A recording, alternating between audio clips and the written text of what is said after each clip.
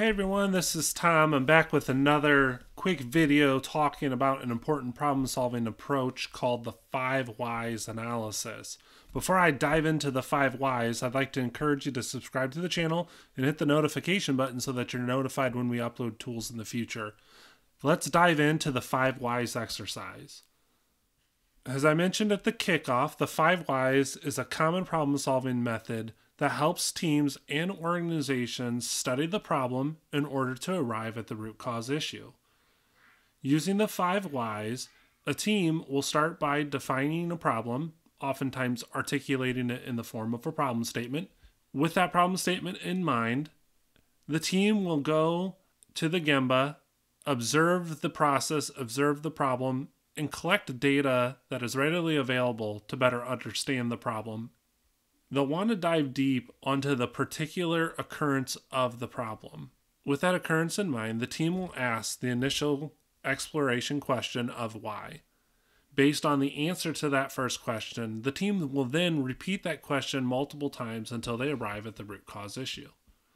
There are many reasons to like the 5 whys analysis.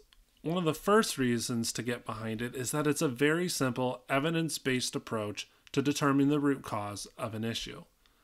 It's very collaborative and engages the people who do the work in improving the work. It goes beyond just identifying symptoms and tries to understand what the root cause issue is. Targeting solutions at this root cause issue will eliminate the issue for good within the organization's systems and processes. As you engage people in the 5 whys process and seek their input and problem solving, you're laying the groundwork for a culture that is committed to continuously improving and creating a culture of problem solvers. Teaching 5 whys analysis to your operators is an important investment in your organization. Earlier, as I talked about the tool, I talked about the process of completing the 5 whys exercise. To revisit that, the first step is to form a team. The second is to identify a problem, stating it in the form of a problem statement.